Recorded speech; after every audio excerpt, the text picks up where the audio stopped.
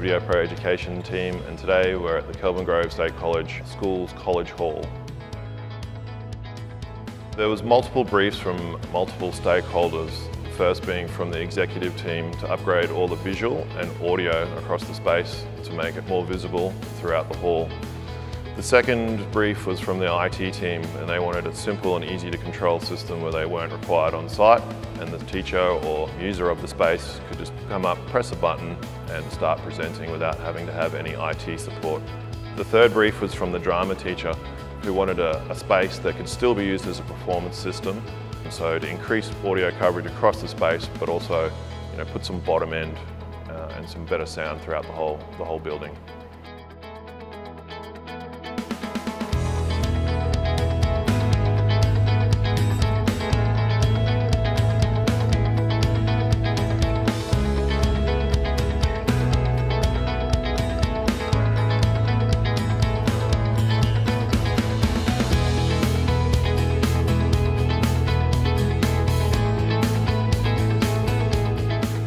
So the main technology, we've used Epson laser projectors. 3 of those is a 12,000 lumen on the center stage screen, and then there's 2 6,500 lumen laser projectors on the left and right side of stage to enable the back part of the hall to be used as an overflow space. There's multiple 65-inch monitors in overflow areas, kitchen, and a 55-inch downstairs.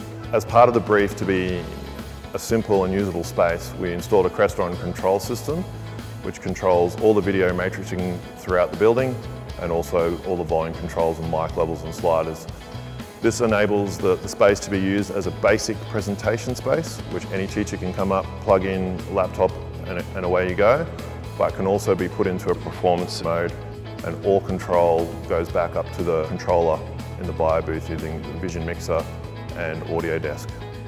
Kelvin Grove State College is a school that we hadn't done any work with for a number of years, so it was great to get an opportunity to get in and win the work.